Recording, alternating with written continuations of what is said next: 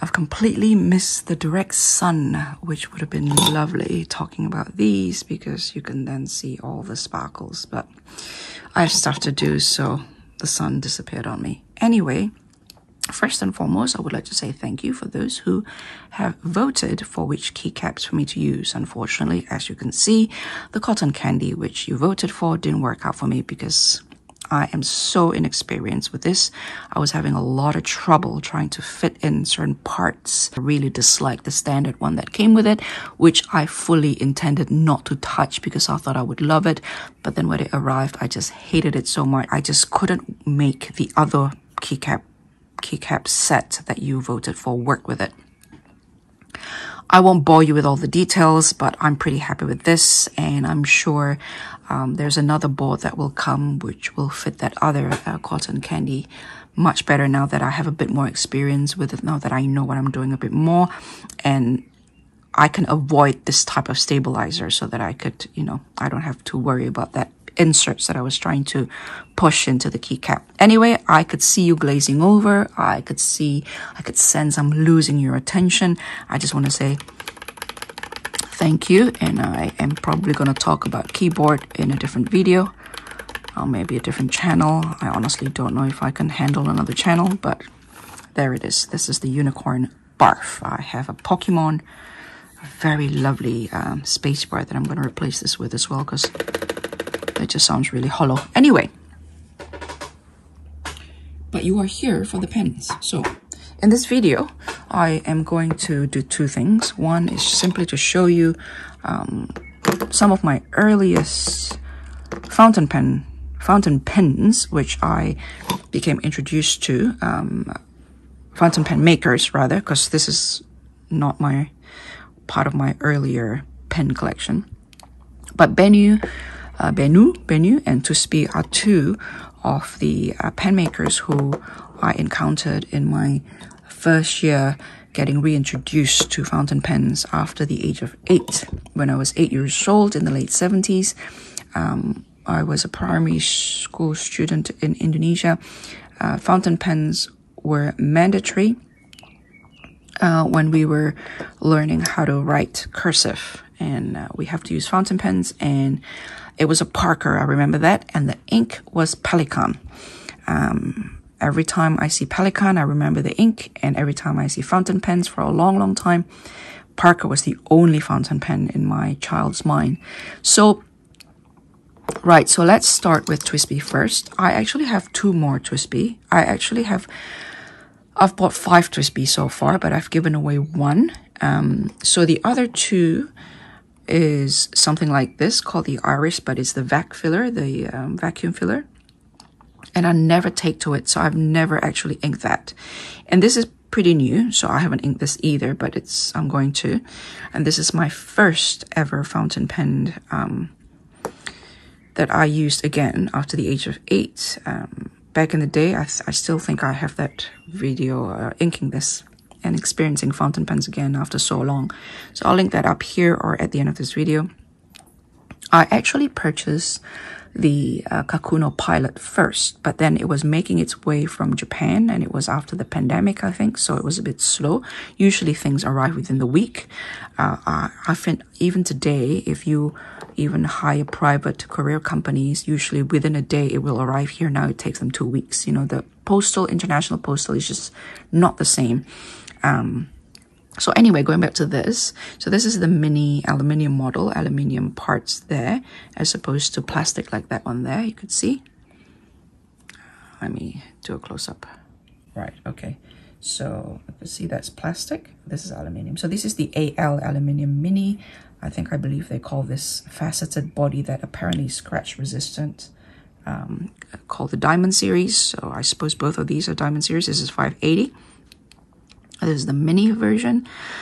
I had another one that's red, and I've given that away to an pen enthusiast friend of mine, as well as 2 other BENU that I used to have in my collection that I've also given away to him. The Chameleon, which they have stopped making, sadly, and I'll talk a bit more about that later, and the Briolette, which they are still making. So the other two that I have, which is in storage somewhere because I was in the middle of moving when my mom became quite sick. And so I dropped everything, dropped everything for the past 3 months. And only recently I started getting back into my own life again. The other two have been packed and I don't know where it is. I think it's either in storage or in one of those boxes somewhere.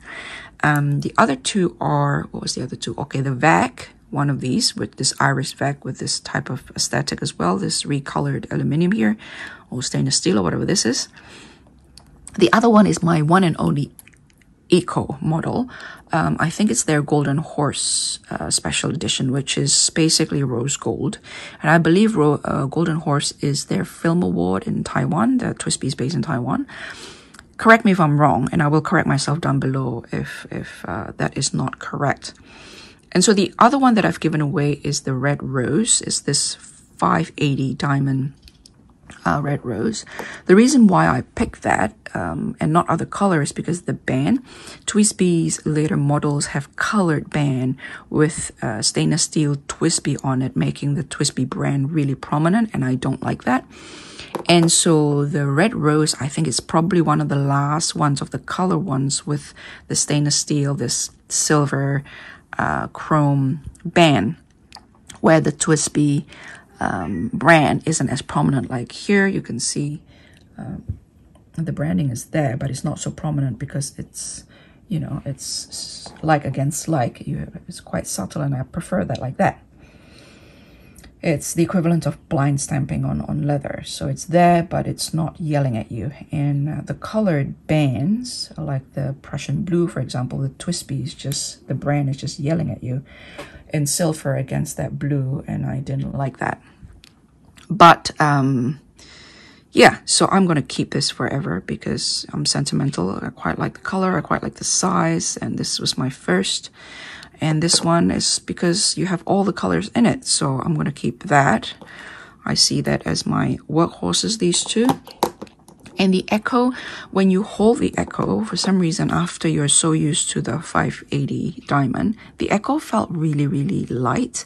And that's not necessarily bad, but I didn't like the hand feel of the Echo, so I haven't reached for it. I haven't inked that at all. This is new, so I haven't inked this either, but I will do so. And this one here, I was so inexperienced that the ink dried up inside and causes clogging in the nib. And I'm still trying to fix that, so that really stressed me out. But you see the vacuum cap at the top there too. You see that darker part there, that's like a, sorry about my dry skin there. You can see that darker part is protecting the nib from getting dry too soon. So, and the vacuum filler, I just never take to the vacuum filler. I don't know why. Maybe it's the shape of the pen, maybe it's the hand feel, maybe it's just something about the vacuum filler. I just never take to it. I have some level of anxiety around my fountain pens, you know, afraid of ruining them, afraid of not cleaning them properly. And I think that plays a part in going into a filling system like the vacuum filling system that I'm not too familiar with. So 4 TWSBI is all I have, and I'm very, very happy with them. I may sell the vacuum filler. I really don't know now that I have this particular aesthetic. I tend to, when I collect things, I tend not to like having two static side by side, even though you can collect whatever you want really. And the Golden Horse, I'm not too sure I'll ever use because I just don't like the hand feel of it. And although I like rose gold, it's not particularly important to me to have, you know, fountain pen with rose gold trimming. It doesn't, in my personal collecting criteria, it doesn't hold any special position. So I may not sell them, I don't know. If I do sell them, you'll see it on my Instagram at To My Bookshelf. So now we're moving to the BENU.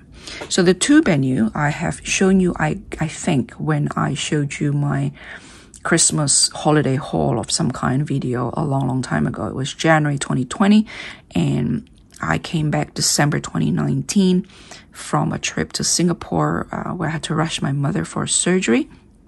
And I had caught several, not just one, several respiratory infections, and my voice was nasally. I had a lung infection, a throat infection, a sinus infection, and this is just prior to COVID, and made me think what I had caught back then. It really freaks me out now thinking about it. But anyway, in that video I showed you 2 BENU pen as well as a Visconti and a few other bits and bobs as an array of my first fountain pen adventure began there. And I've given both of them to the same friend who I gave my red TWSBI to, largely because after all these years, I haven't touched them.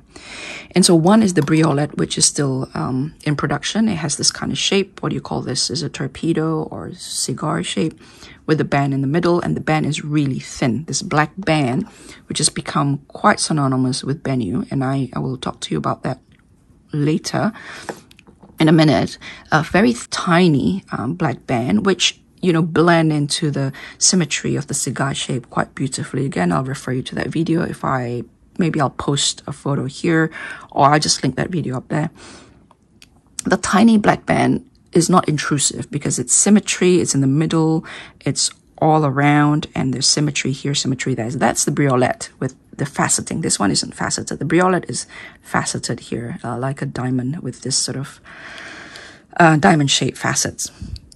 The second, which they've stopped making, is called the Chameleon, I believe. And that is beautiful because the band, the plastic band, is thick. It's prominent. It's really handsome. It has all this striation. What do you call it? Not striation. You have these lines across it. Ribbed. It's ribbed and it's very, very thick with BENU in the middle of it.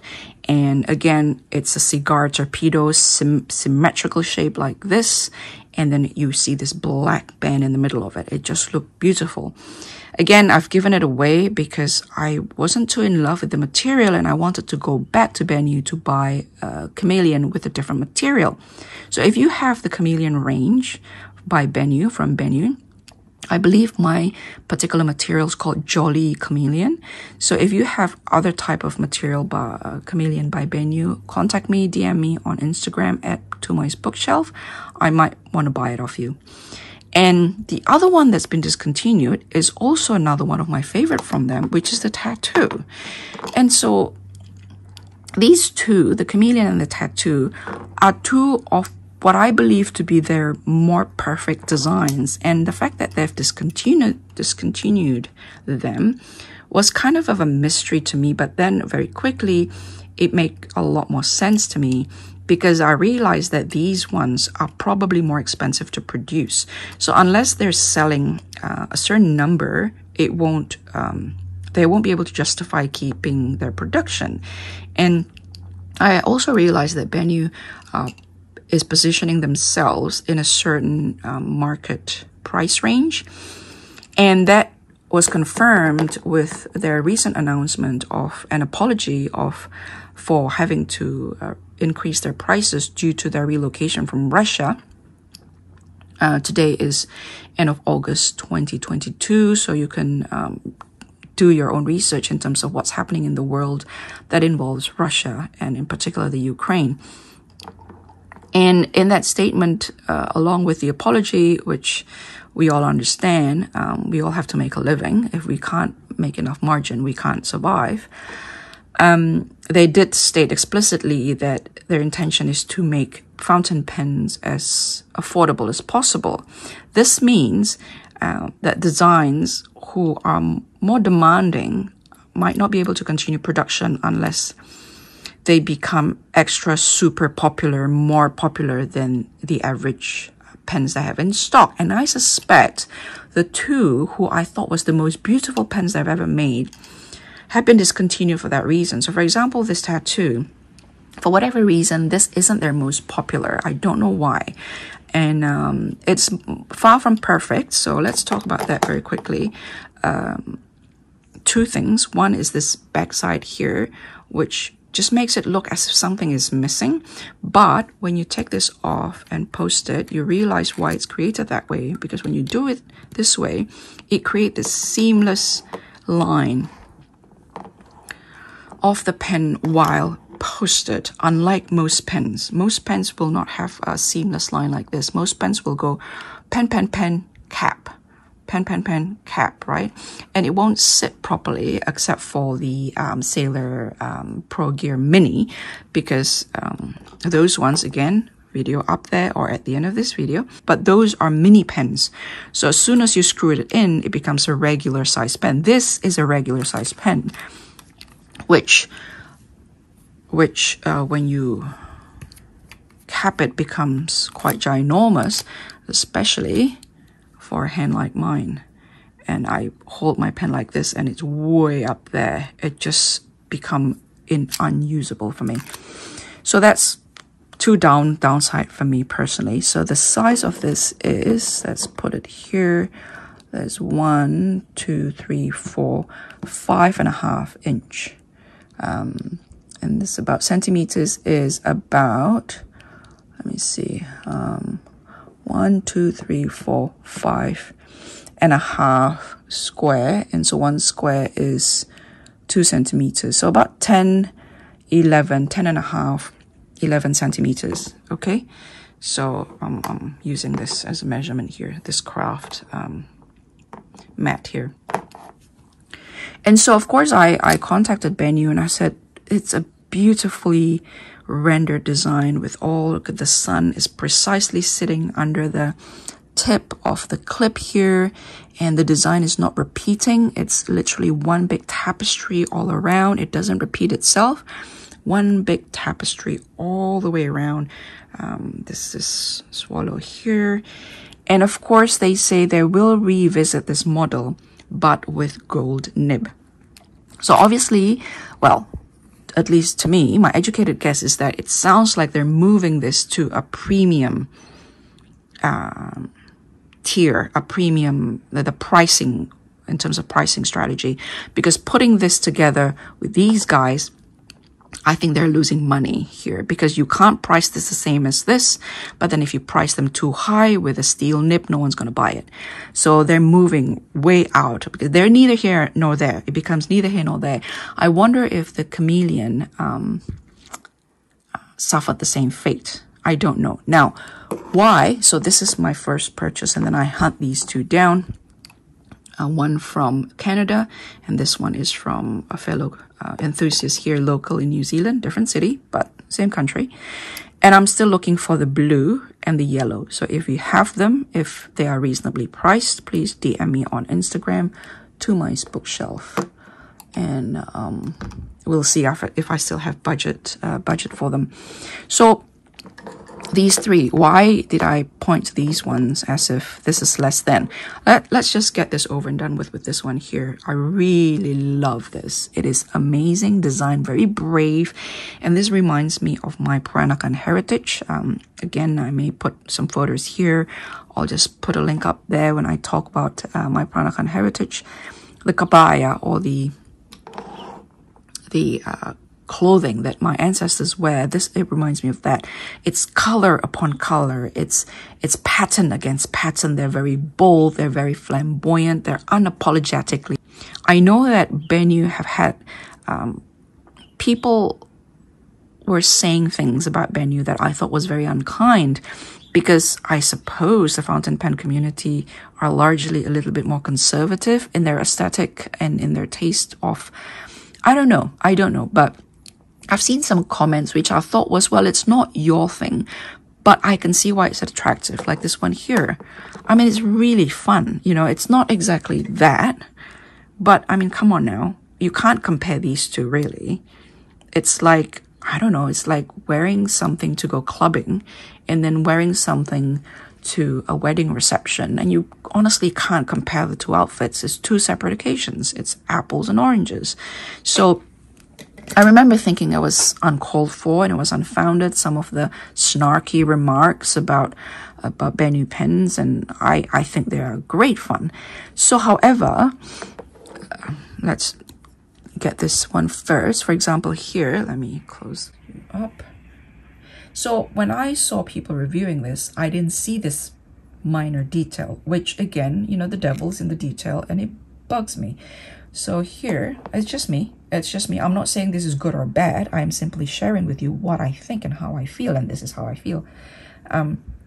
This is cut like this, and it's beautiful, but this one here is flat. So here it's cut to pattern, but here it isn't cut to pattern. Again, there's that sense of, it's not so much the asymmetrical approach. Asymmetry can be very attractive, but there is that sense of it being unfinished. A bit like that edge hanging. You have all this thick line, and then suddenly, boom, there's this gap over here. It's almost as if something is missing here. Like my eyes keep going here and think that is something missing there. Here it feels almost as if this has been cut and someone forgot to cut this part of it. Can you see that? Oh, I don't know how to. Okay, let me point that here. Here. Compare that to here. It's cut to pattern, but over here it isn't cut to pattern here. Now I'm sure there's a way to make that happen, and I'm sure that takes more time and more money. The other thing, if you push this in, okay, you could see the opening, the gap there. Okay, let me point up with a nib because my hand is too thick. My finger's too thick. Okay, here. Yeah, so you see this line exposed here, and then you have a cut here to pattern, and then you see this one here as if somebody forgot to cut that to pattern. So you have this line here and this line here. It's just messy. And in my mind, I thought when I bought this line here, this opening here, I thought would have fallen in here, in the middle here, so that the flowers, each flower bloom, each face, each bloom there, would sit right in the middle of the opening, of the separation between the body and the cap there. But it's not. It's the cap opens up like so. Okay, and again, it goes back to this kit. Now let me show you the kit. The kit would consist of this, and in a lot of instances the kit involves the threading, these thread, which from what I heard from people who make pens themselves are one of the hardest, because they can be quite unstable because those little fine things could crack. So threading here, this section, this thread here, and this thing here, that forms a kit. Pens who do not use the kit, I heard from one maker based in the UK, she called her pens kitless. So I was just asking her, what do you mean kitless pens? What do you mean? I don't use kits. And I said, oh, but the others haven't used kit. They don't use kits either, but they just call it simply hand-turned pens, and everybody understood that everything is made from parts, that none of them use ready-made kits that you can buy from in bulk from maybe China or somewhere. Okay, so this is another kit here, the section, this one here, and this thing here, the threading here. So that forms a kit.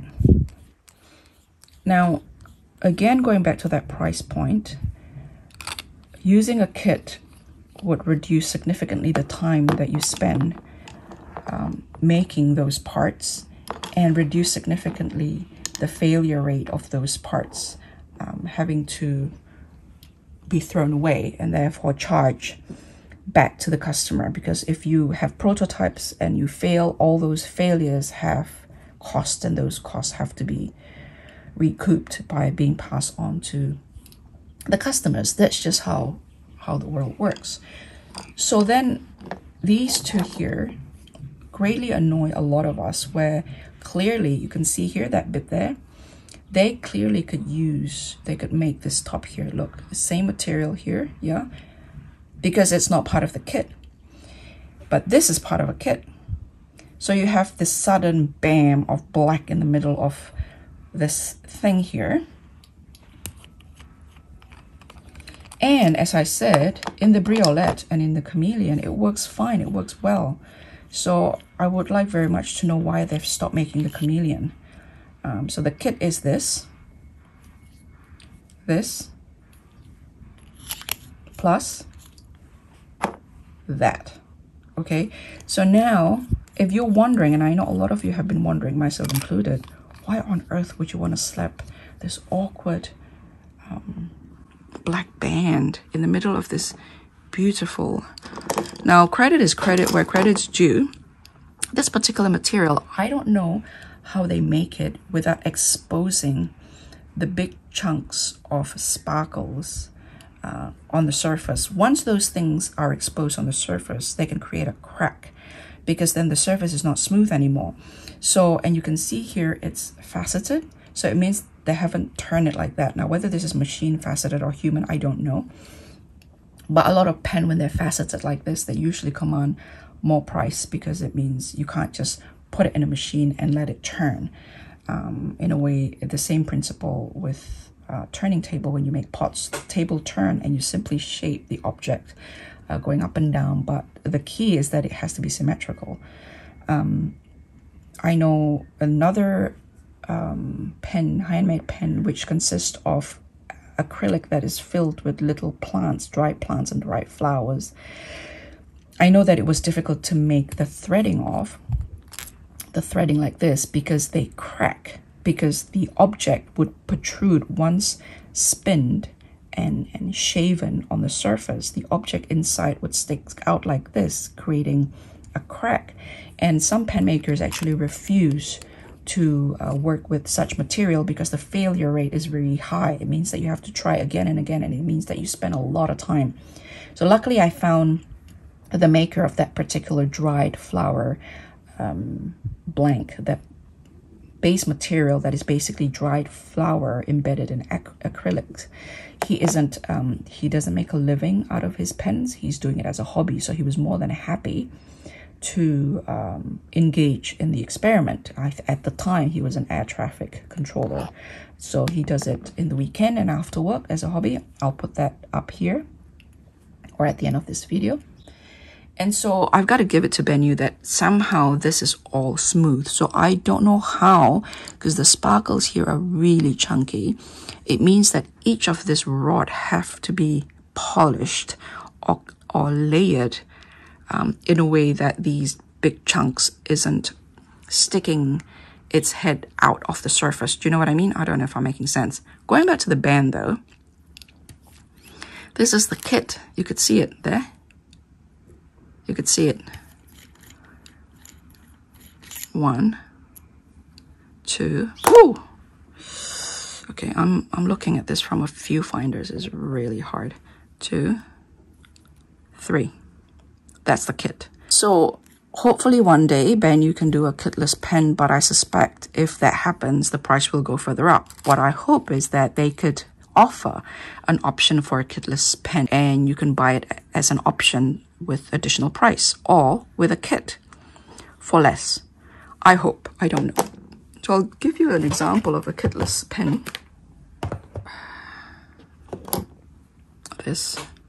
So this is one of my true precious possession. As you can see here, it's not symmetrical at all. And this is polished by hand. This is shaped by hand, every angle of it. And it's just unique. I mean, look at that. This is so cool. This came from the UK. I can't remember who created this. I really must do an inventory soon. But anyway, so you look at this. So this has been created.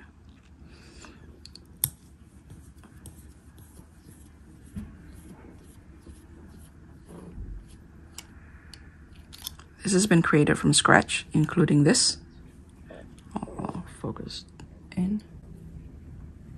Right, this one here. So there's no separate kit here. This is a whole thing. And this, which he had to make as well from scratch. Whatever this material that he used, or maybe this is a different material because it's a little bit frosty here, I don't know.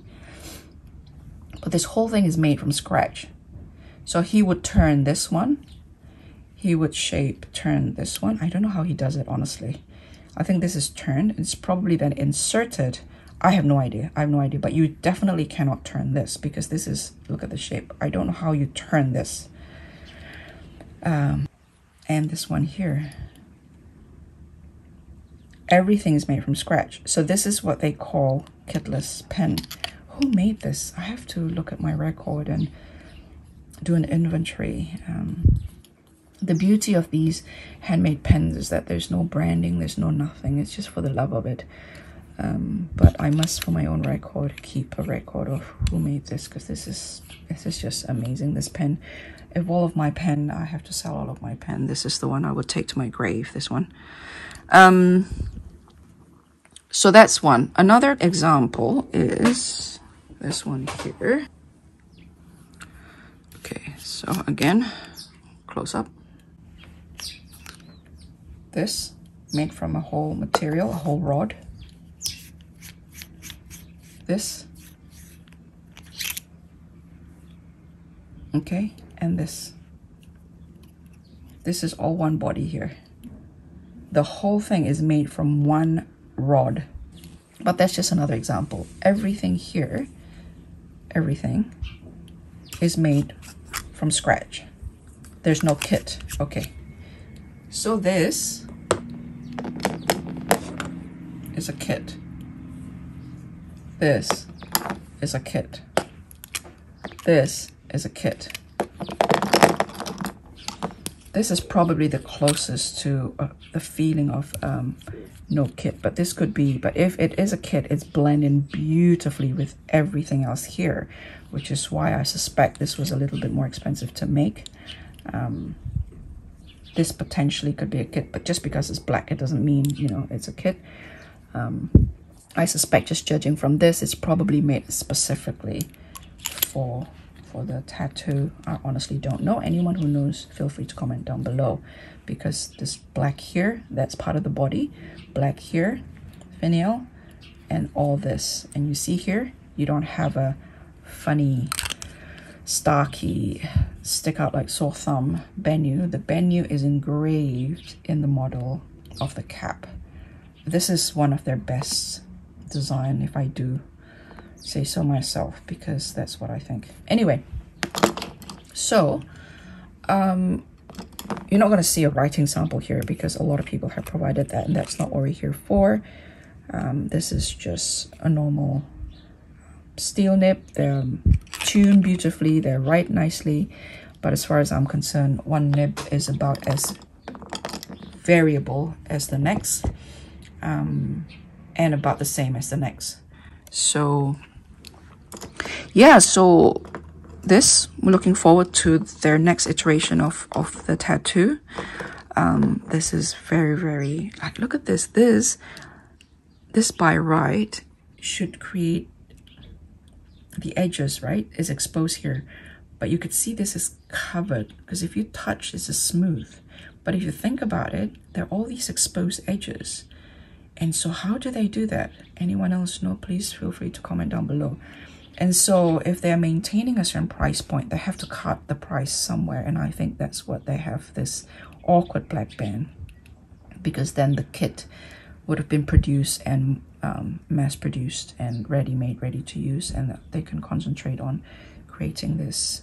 So you see this part here, they could have done the same here. You see there's a cut there. They could have done the same here, but that would have increased the cost of this pen. So yeah, this is fun, but I'm not gonna lie, the black band really bugs me, and I know I'm not alone in that. So yeah, this spring there. So this is not really a review of the pen, I'm just talking about them. And I think that's all I want to say for the moment. And yeah, I'll talk to you again later.